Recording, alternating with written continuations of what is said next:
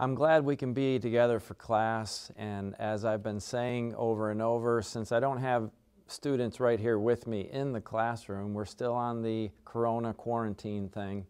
I've been urging you to have at hand a delicious, artificially sweetened, chemically laced, carbonated beverage, and of course it doesn't have to be carbonated or artificially sweetened. That's just what I prefer. But some of you have been messaging me or making social media posts or whatever, talking about whatever beverage you have at hand. I'm going to refer to one of those posts here in a minute. So I wanted to encourage you to let me know, either in the comments below, give me some feedback here on the comment section, in the comment section on the YouTube video here, or you can message me. You can send me a message through Facebook Messenger or text me or whatever the case might be, and let me know what your beverage of choice is. I think that's kind of fun, and it lets me know who's watching.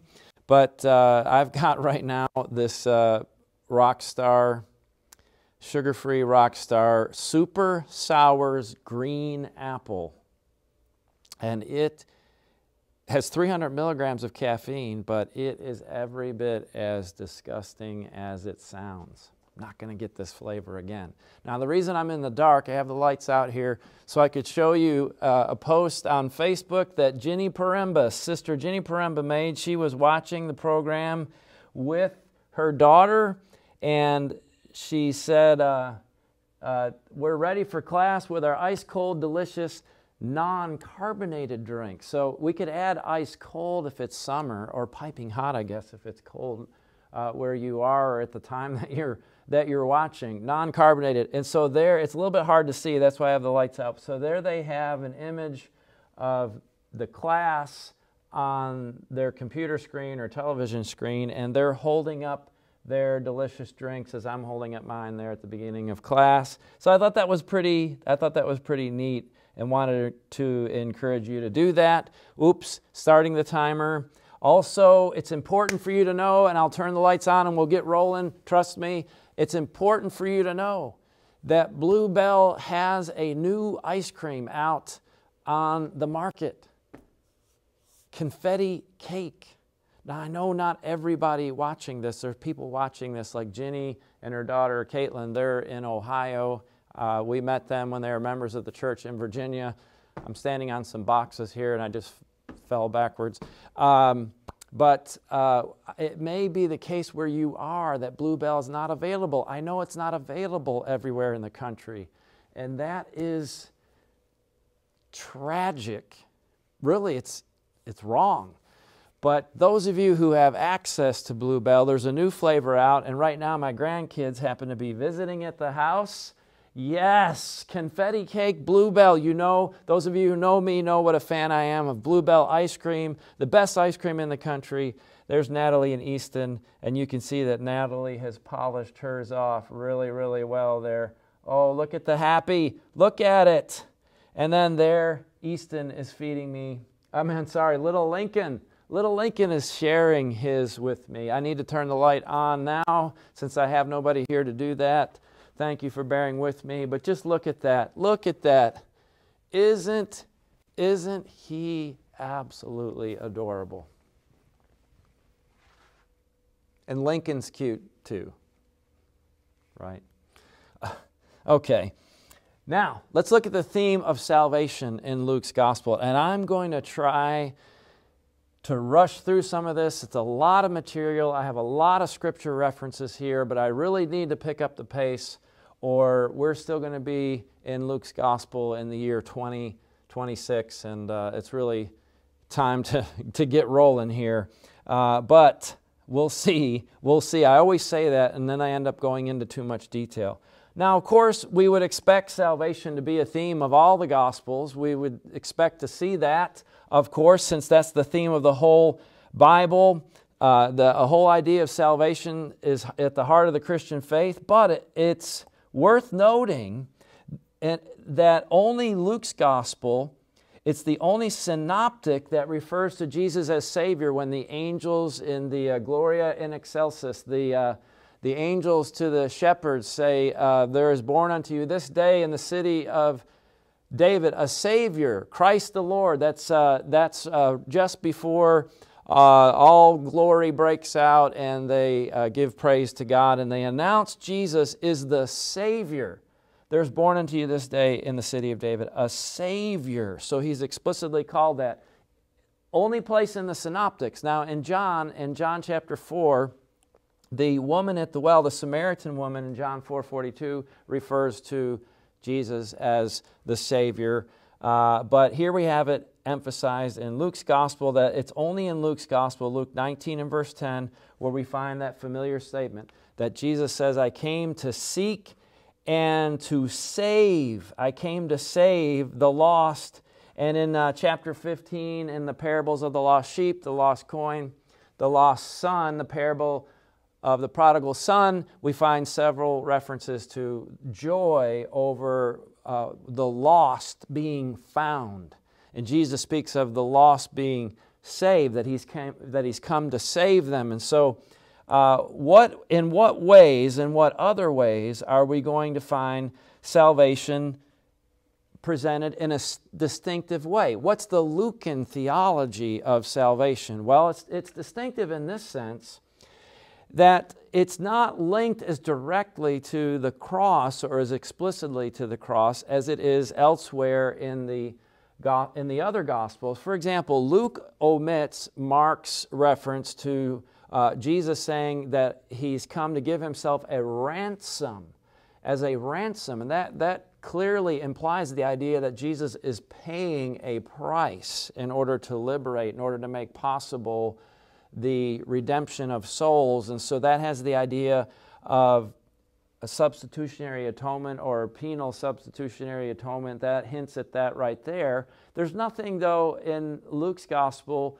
like Matthew's quote in Matthew 26:28, where Jesus has the cup and He says, this is my cup of the new covenant that's poured out for the forgiveness of sins. And so for these and other reasons, sometimes you'll find scholars who think that Luke's Gospel seems to present Jesus' death as more of an example of a pious martyr than suggesting that it's a matter of atonement for sin. However, we know that's not the case. Jesus actually does save someone on the cross. Today you'll be with me in paradise. It's interesting to notice that. It's similar to when Jesus would forgive sins, extend forgiveness of sins. But there He guarantees that man that He's saving his soul, bringing him to paradise. Notice that Luke insists that Jesus' death is somehow necessary, that Jesus must suffer.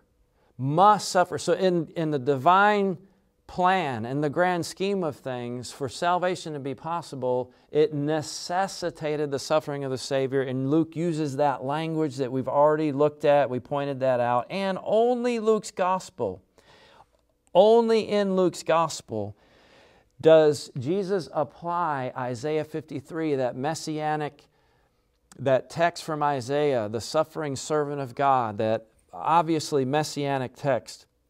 There, Jesus applies that in Luke's Gospel to Himself in Luke 22:37, where He says that I will be numbered among the transgressors, and He's alluding there to Isaiah 53 and verse 12. And then in Luke part 2, you go over to Acts. In Acts chapter 8, when Philip comes to the Ethiopian nobleman and he's reading from Isaiah, he's reading from that text. He's reading from Isaiah 53, and he doesn't know to whom Isaiah was referring, and that's when Luke tells us that Philip took that same scripture and beginning from that scripture preached unto him Jesus. So he's showing you that was about Jesus. Now, yes, Matthew does identify Jesus with Isaiah 53, but he does it with reference to Jesus' ministry. In Matthew 8:17, he alludes to it, but not, and also in Matthew chapter 12, beginning in verse 17, verses 17 through 21, but not with reference to His death as you see in Luke's Gospel. That's very interesting. And of course, Isaiah 53 is applied to Jesus elsewhere in the New Testament, most notably, in my mind, 1 Peter 2, 22 through 25. Romans 15:21, Paul alludes to Isaiah 52, verse 15, which is part of that same context. Hebrews 9:28 alludes to it as well. But Luke is the gospel where Jesus applies it to himself. Now, a central theme then of salvation in Luke Acts, we're saying salvation, that this is a dominant theme in Luke. Well, what is it saying about salvation? That it has now arrived. Luke is showing that salvation has now arrived. The idea that it is now here, the time prophesied to bring the promised salvation that God has been prophesying, that the prophets have been foretelling, it's now arrived, and it's available to all people everywhere. All people everywhere, not just Israel, but that it's coming through Israel to the whole world, to the Gentiles. And that's the way of saying that it's going out to everybody else, that it's going out to the whole world. So you see reference to the salvation of the Gentiles is especially noted in Luke Acts. The other synoptics hint at the inclusion of the Gentiles, or what we would call the universality of the gospel. We covered that in Matthew. You have hints of it even at the beginning of Matthew's gospel in the genealogy. You have a couple hints of it along the way.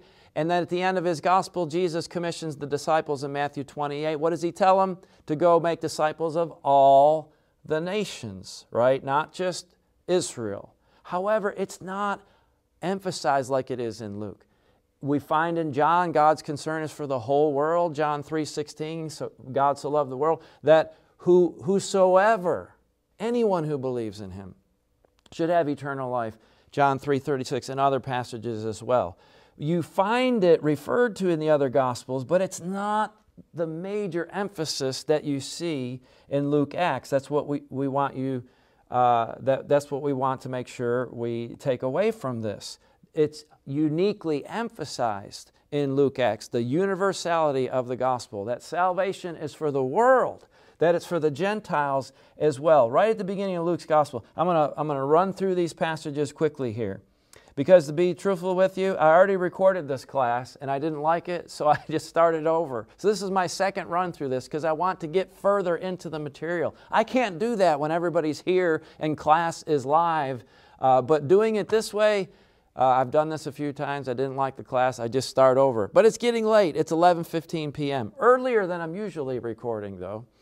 But here in Luke 2:32, in the Nunc Dimittis, where Simeon, notice what Simeon says here, that Jesus is going to be a light for revelation to the Gentiles and for the glory of your people, Israel. Notice the Gentiles here. Whoops. The Gentiles are listed first. The Gentiles are listed first, interestingly, and then to the people of Israel, just kind of a poetic way of putting it there. But then we see when at the end of Luke's gospel, let me just go back here so you can see a slide where I have all these passages here. At the end of Luke's gospel, Jesus said that you're to go preach repentance and remission of sins to all the nations, beginning from Jerusalem. So it's going to start where God has centered His presence with His covenant people with Israel. See, the geography, you remember, is theology in Luke. He emphasizes Jerusalem.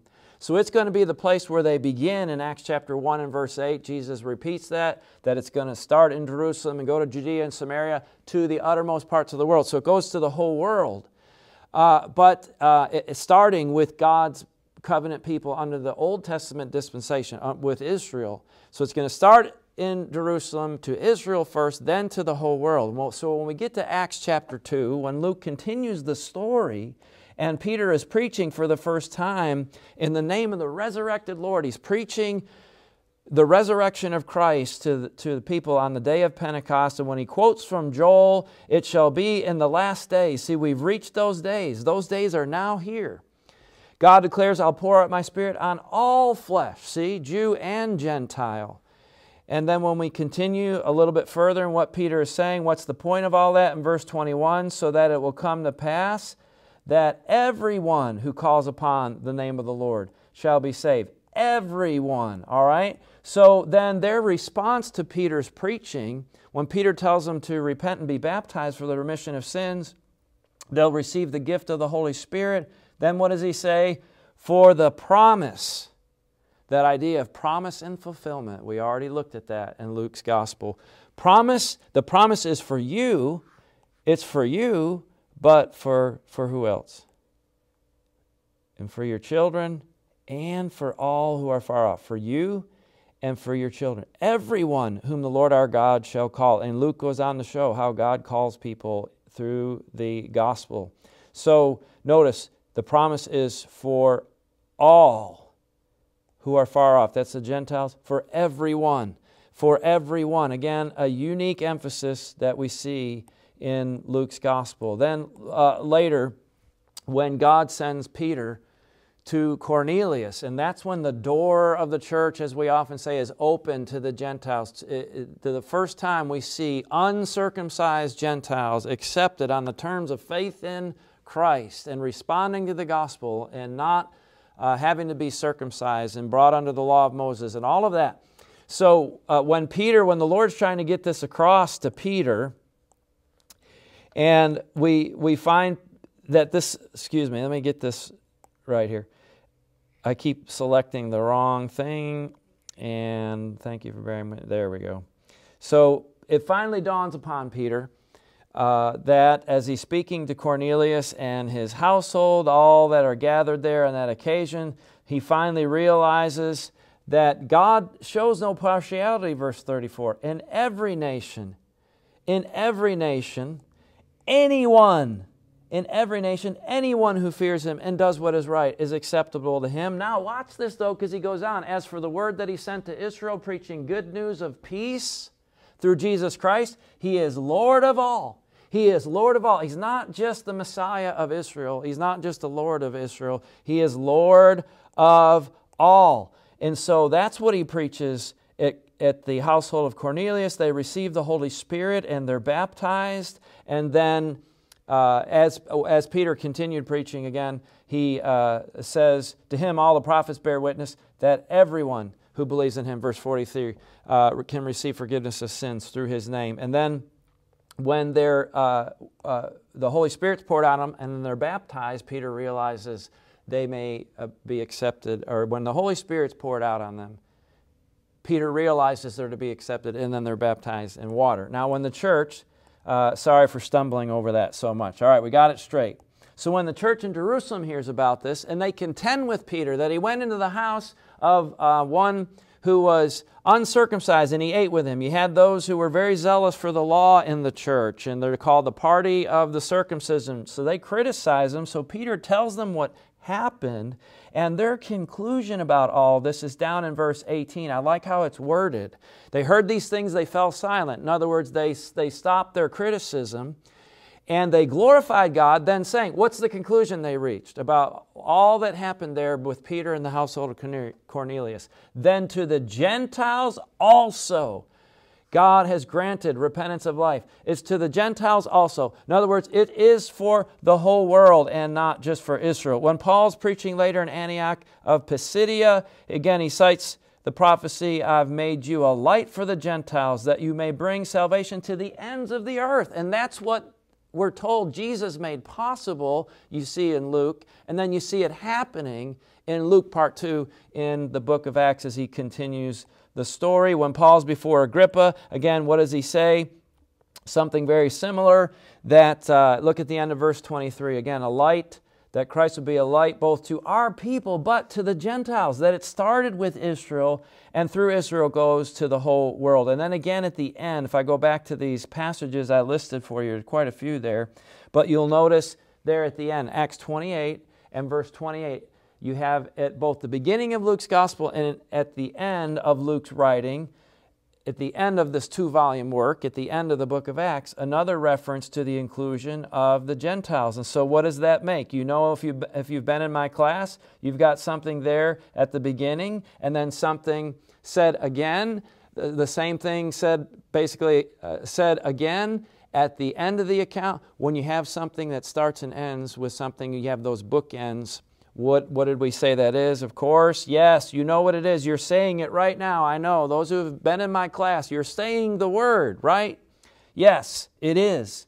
And inclusio. So there it is. Well, in Luke 1:55 there, it's in the Magnificat at the beginning that all this, Mary links all this that's happening with Christ coming into the world to God keeping His promise to Abraham. Well, what was that promise? Genesis 12:1-3, that through Abraham, through his seed, through his people, He would bless all the families of the earth. So you have an allusion to it there at the beginning of the gospel, and also, as we said, with Simeon in Luke 2:32, there in the birth narrative right at the start, and then at the end when Luke finishes up, what does Paul say on one of the very last things? In Luke's gospel, in Luke's account, in Acts 28:28, Paul tells the Jews who came to him when he was under house arrest in Rome, this salvation of God is sent to the Gentiles. So notice how it's all framed like that there. So you have many references like that. The fact that he dates the gospel, he dates Christ coming into the world with Roman history. That's unique to Luke's gospel. Matthew doesn't care about that. You don't find it in Mark or John, but Luke is the one that wants to tell us exactly when to pinpoint this in Roman history to show that Jesus is stepping into the world, not just in Israel's history, but into the middle of time, as it were, into all of history, into world history, because this gospel is going to be for the whole world. But I think what's especially noteworthy of all the passages we might cite, I think this one really stands out, where we see how Luke cites a passage that Matthew and Mark do as well in a parallel account. But he gives a fuller citation than they do to emphasize this point. And I've got it illustrated right here. Okay, on the left column is Matthew's account of John the Baptist. So that's Matthew 3. In the center is Mark's account, Mark 1. And then over here we've got Luke chapter 3. So watch this now. Watch this. And I want to make sure I can manipulate the text the way that I want to. Wait, let's go back to it. All right. So in Matthew's account, and really I'm holding to the idea of Markan priority, as those of you who have been taking the classes know, I believe Matthew and Luke use Mark. I really should have put Mark first over there. Well, in Mark's account there in the middle, what do you see? Mark is referring to John, and he cites from Isaiah 40 and verse 5. He's the voice of one crying in the wilderness, and here's the quote, "Prepare the way of the Lord, make His path straight." And there's Matthew quoting it. The voice of one crying in the wilderness, "Prepare the way of the Lord, make His path straight." That's all they say. Well, over here in Luke's account, you find that. The voice of one crying in the wilderness, "Prepare the way of the Lord, make His path straight." But he continues the citation. And you might recognize some of this language from Martin Luther King's "I Have a Dream" speech and other occasions when he used it. But here he continues the citation. "Every valley shall be filled, and every mountain and hill shall be made low, and the crooked shall become straight, and the rough places shall become level ways. And all flesh shall see the salvation of God." Here's a great example where you see the similarities in the parallel accounts in the synoptics, but then when you notice the differences where they depart from each other, where you're seeing a special emphasis. This is included by Luke because this is something Luke really wants to highlight about Jesus' ministry. And so it would appear that Luke is familiar with the Scriptures and has a copy of at least the I would think the Pentateuch, or rather the Septuagint available to him. All right, so let's go back to our list of passages, make sure we got all that in. Yes, the extended quote from Isaiah. All right, we need to continue. So the universality of the gospel, you see it as well in what we're calling that paradigmatic passage from Luke's gospel. Luke chapter 4, where he opens from the scroll of Isaiah the prophet, and he reads it in his hometown in the synagogue. And that's where he said that the Spirit of the Lord is upon me. He anointed me to preach good tidings to the poor, recovering of sight to the blind, liberty to them that are oppressed, and to proclaim the acceptable year of the Lord. All right. So he cites that passage and he says, today that passage has been fulfilled in your hearing. Then they respond to what he says by trying to murder him. Well, why? What does he say? He says something that provokes them. He uses two Old Testament examples here that I'm just going to mention this quickly. When he said, today, in Luke chapter 4, today the scripture has been fulfilled in your ears, verse 21. Well, notice that it's obvious they're expecting him to perform some signs there in his hometown like he had done elsewhere. And Jesus is explaining why he's not going to give them a sign. And so, even though at first they all marveled, verse 22, at the gracious words that were coming out of his mouth, though, they said, well, isn't this Joseph's son? Don't we know him? I mean, how can he be the Messiah? So Jesus understands their skepticism, and he knows their unwillingness to embrace him. And he cites this, verse 23, doubtless you'll quote to me this proverb, physician, heal yourself. What we've heard you do at Capernaum, do here in your hometown as well. So we've heard about the signs you already did, do them here. And Jesus is going to explain why he's not going to do them there for them at that time. So he said in verse 24, truly I say to you, a prophet's not acceptable in his hometown. So he's showing, you know, I know you're not going to accept me. And that's been the pattern with God's prophets. And this is Luke's point, as we showed in the way that Luke uses Scripture and his promise and fulfillment motif, and the way that he speaks of, in general, the way he shows Jesus speaking of how he in general fulfills the whole of the Old Testament narrative. And here's a great example where he uses two instances in the narrative, in the story of Israel, to make a parallel with himself and what's happening to him. So notice he says in verse 25, but in truth, I tell you, there were many widows in the days of Elijah. But he says, but Elijah didn't go to any of the ones that were in Israel. He went to the widow of Zarephath, the one in Sidon, a widow in Sidon, outside of Israel. Then he gives another example. There were many lepers, verse 27, in Israel in the time of Elisha. But none of them was cleansed, but Naaman the Syrian. He went to the captain of the Syrian army. He gave him instructions, and God cleansed that man. All right, so they understand the point that he's getting at. That you had times when God didn't perform signs even for his own people, but he still showed concern for people outside of Israel when his own people were not receptive. Well, they're insulted by the very idea.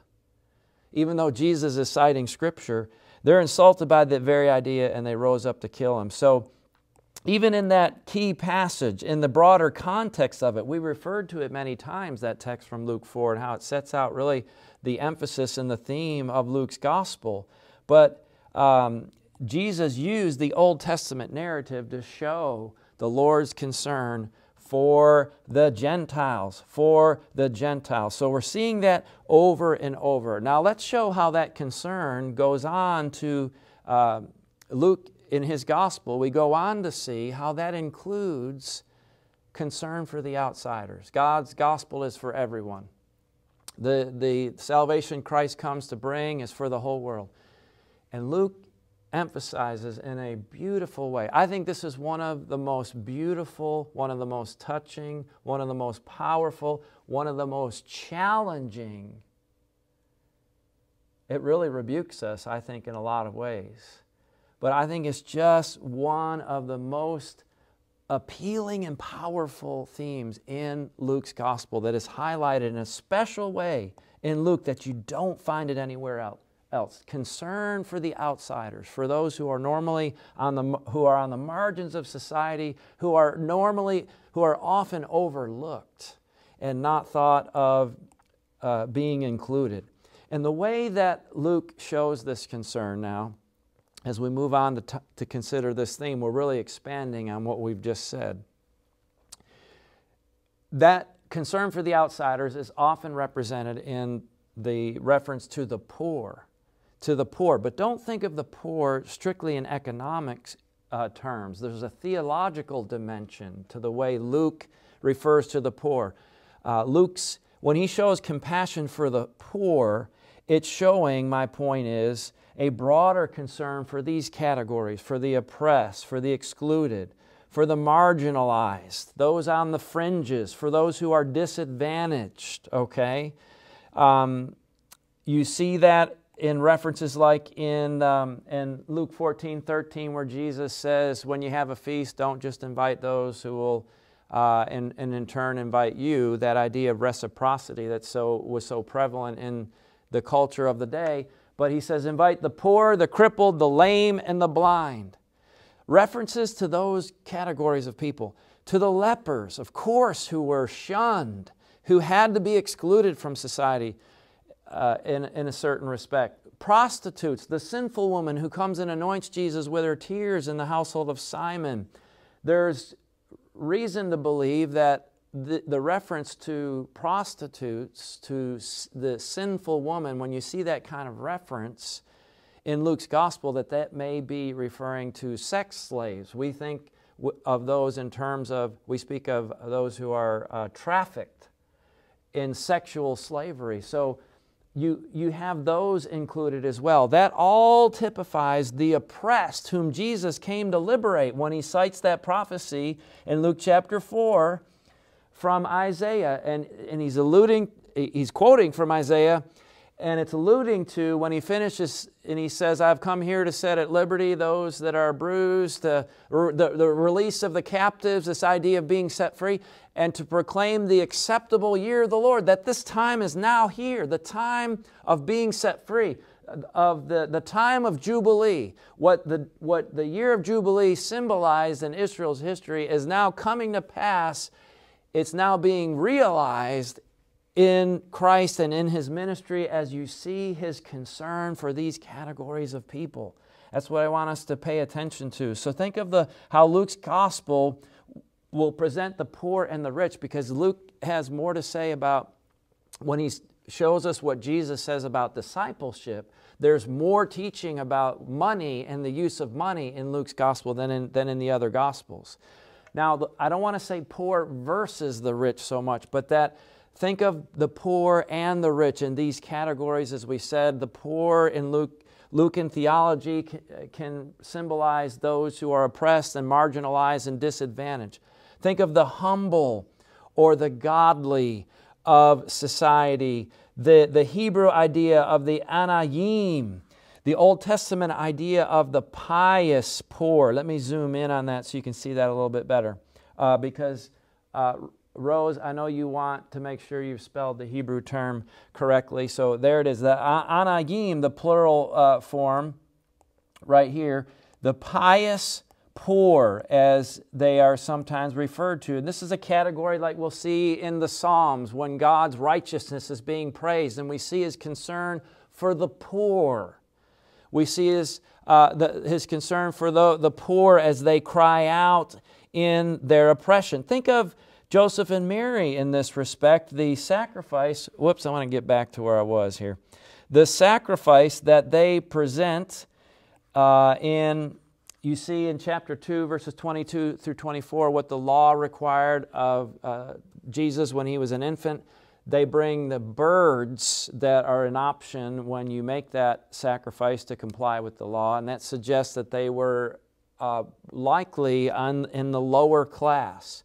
Whereas the rich now, and I say sometimes here, I'm qualifying it because we're speaking in generalities here. We need to be careful because we have a problem with overgeneralizing in our own culture, in the class warfare that is fomented so often in our day, and that is very destructive to society. But notice, they often represent the powerful, the privileged, and those who are not interested in the gospel, who are not pious, but that's not always the case. But it's interesting that Luke's gospel is the only one who presents the Pharisees, so they're in a privileged class, and they have power.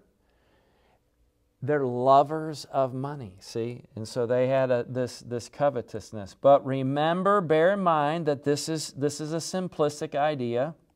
Bear in mind that Luke's depiction of the poor is more complex than that, because there are rich who are righteous, there can be poor who are sinful. We need to be careful with that. I just want to say a word here about that, because it just so happens right now, if you're watching this way into the future, I don't know, the year 3251 or something, and look up in history in the history of the United States, in 2020, this is the time right now over the last several days where there's been terrible rioting in the wake of the killing of George Floyd in police custody. He was killed in Minneapolis in police custody, and that police officer has been arrested and charged with third-degree murder. But there's been all this rioting, all this looting, burning of public property, destruction of businesses, the desecration of monuments and churches, and it's terrible. Synagogues, it's terrible, the violence and just the pointless destruction that's going on right now.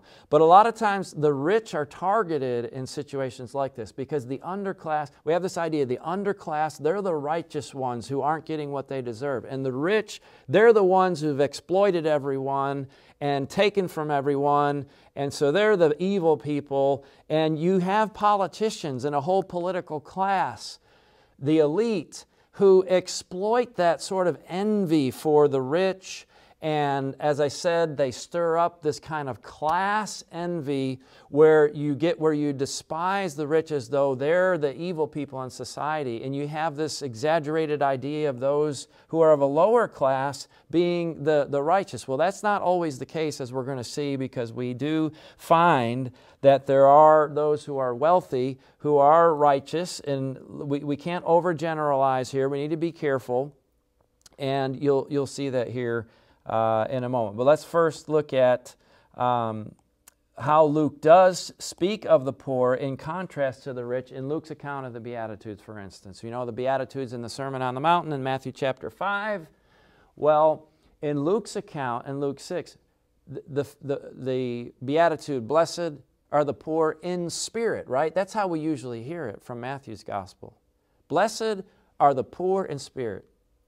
Well, in Luke's Gospel, that's concretized. It's not spiritualized as it is over there in Matthew's account. Matthew's account, we pointed this out several times when we were looking at the distinctiveness of the Gospel accounts. But where in this account here, in Matthew's account, in Matthew 5 on the left, blessed are the poor in spirit. Where over here in Luke, it's just blessed are the poor. And then over here in Matthew's account, blessed are those who hunger and thirst for righteousness. So it's spiritualized. Over here in Luke's account, it's just blessed are you who are hungry.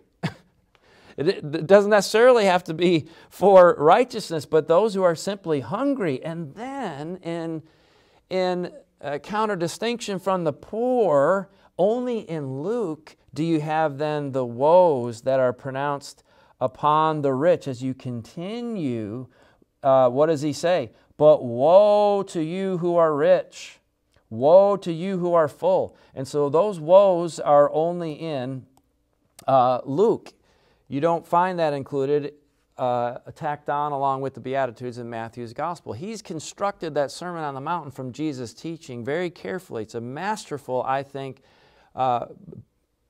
production that accurately represents the heart of Jesus' teaching, but Luke just gives it to us like this. This is the emphasis he wants to make, and he includes those things that you don't see in the others. But I did want to make this caveat. This is really where I should have made it. I already did.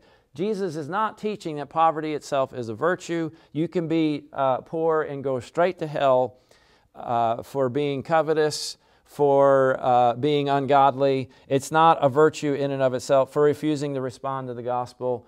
And on the other hand, wealth is not necessarily a vice. Zacchaeus, where Jesus announces in a household that he has come to seek and save the lost, it's in the household of a tax collector, of Zacchaeus. We're going to come to that again later.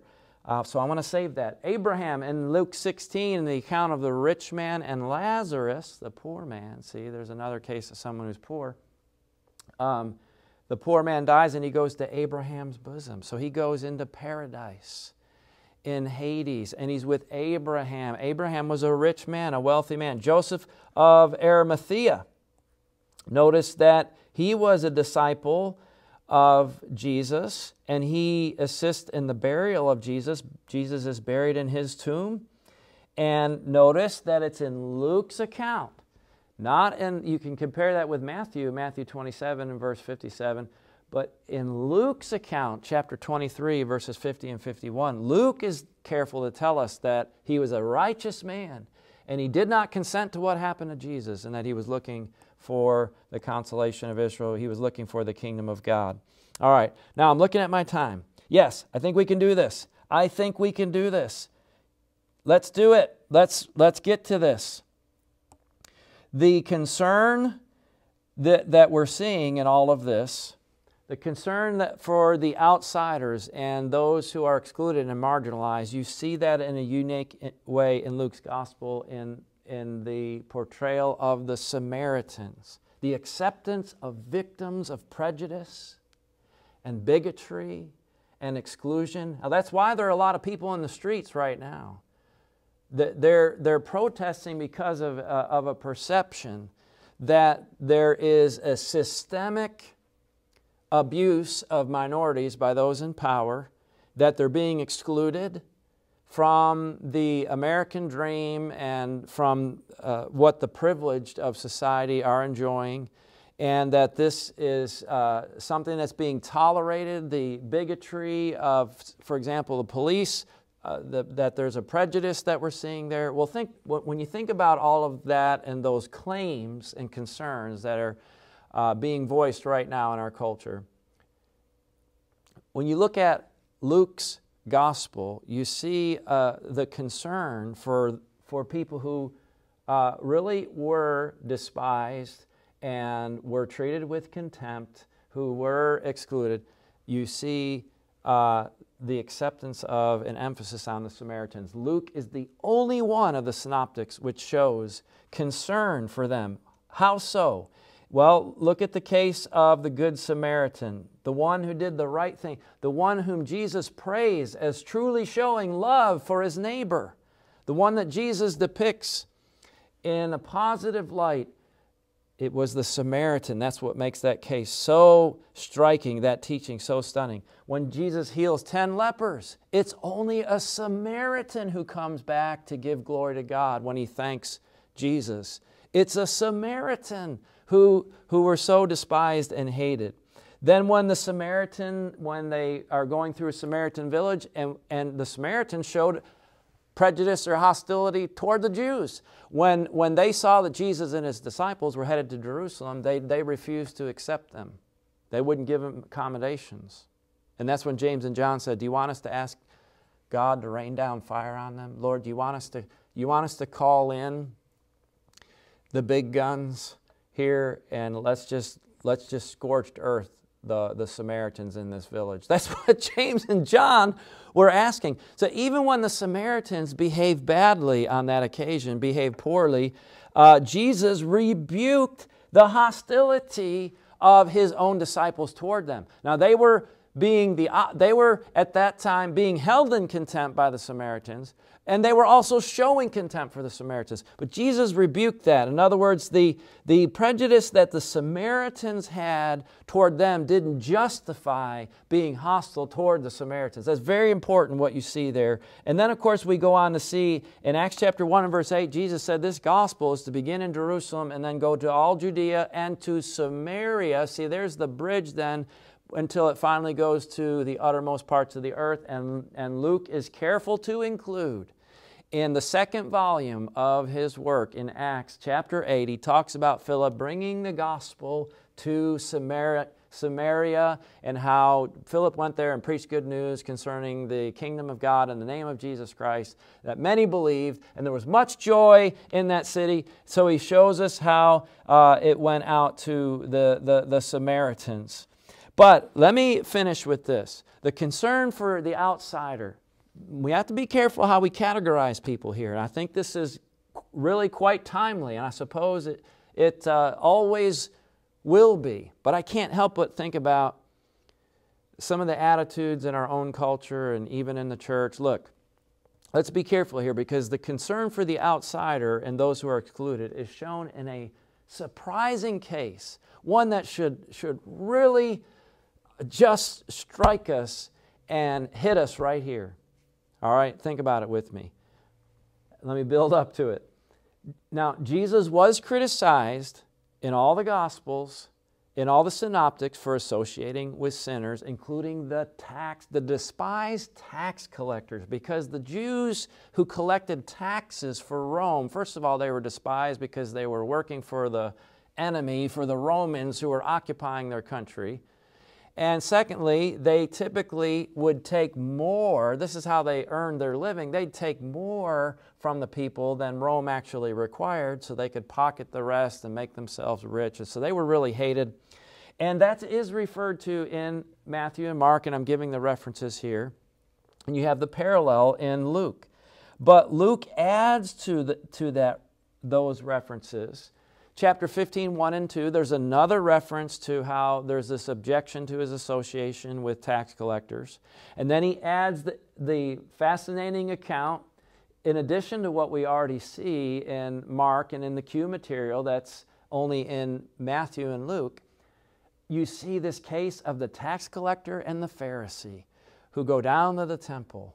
And the Pharisee is self-righteous, and it's the tax collector who's humble and penitent and sees his need for God's mercy. It's the tax collector. So then we come to something unique to Luke's gospel as well, the case of the household of Zacchaeus. And this is at the end of the travel narrative. It really puts a powerful capstone on that long center section of Luke's gospel as Jesus is making his way toward Jerusalem.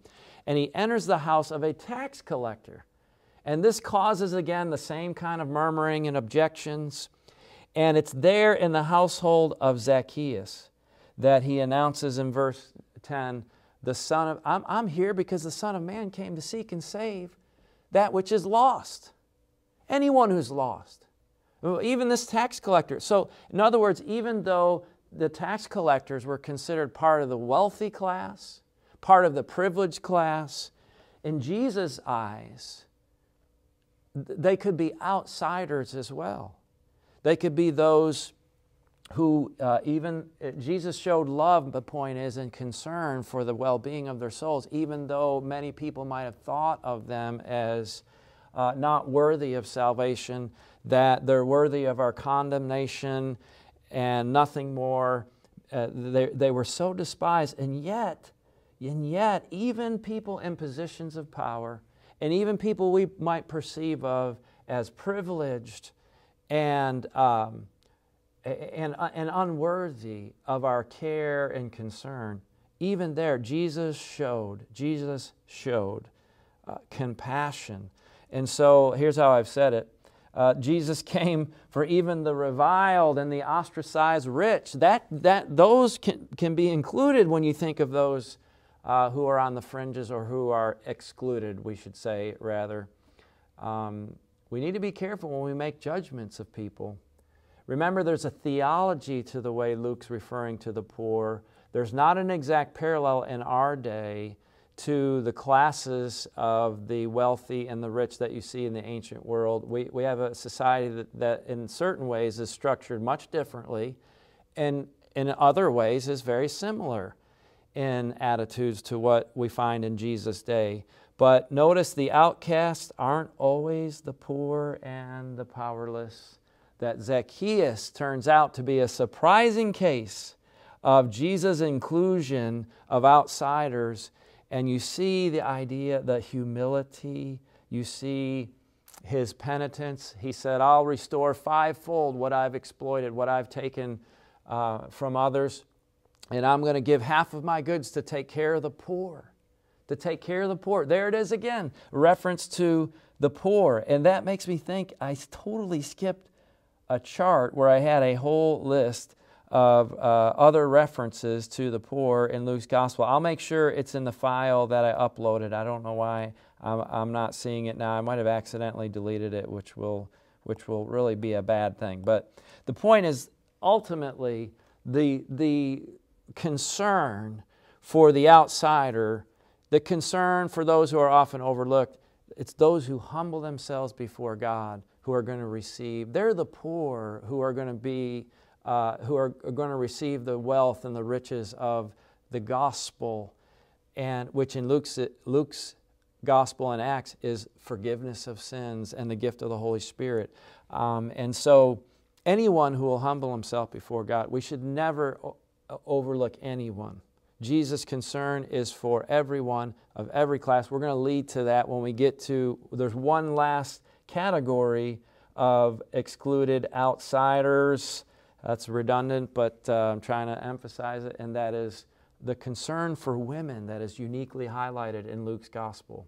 I'm not going to try to squeeze that in here and rush through it because it is a very important, I could have even listed this as its own separate theme among the other categories here, but I'm including it under the concern in Luke's gospel that you see on the marginalized. We'll look at what he has to say about women and the place that they have in Jesus' ministry and in the work of God in the kingdom of God. It's really, you see why I say this is such a beautiful, beautiful thing that we see in Luke's gospel. It's powerful and it challenges our own attitudes, and it causes us to think, are we overlooking those who might be responsive to the gospel? Are we judging people inappropriately? Are we putting people in categories that maybe we shouldn't? Are we perhaps unaware of some of our own prejudices? And let's look at Luke's gospel, and let's look anew at Luke and Acts and see how God is speaking to us and how the Lord is challenging us, rebuking us, shaping us, so that we can be the means in the hands of Christ. We can be the instrument to reach out to those on the fringes and show they're included in this invitation. They're included in the calling of God to receive the blessings of the gospel of Jesus Christ. Wow, what a beautiful and powerful thing. I hope that blesses you. I look forward to when we can be together. Hopefully that will be soon. And until then, may God bless and keep you, dear brother or sister.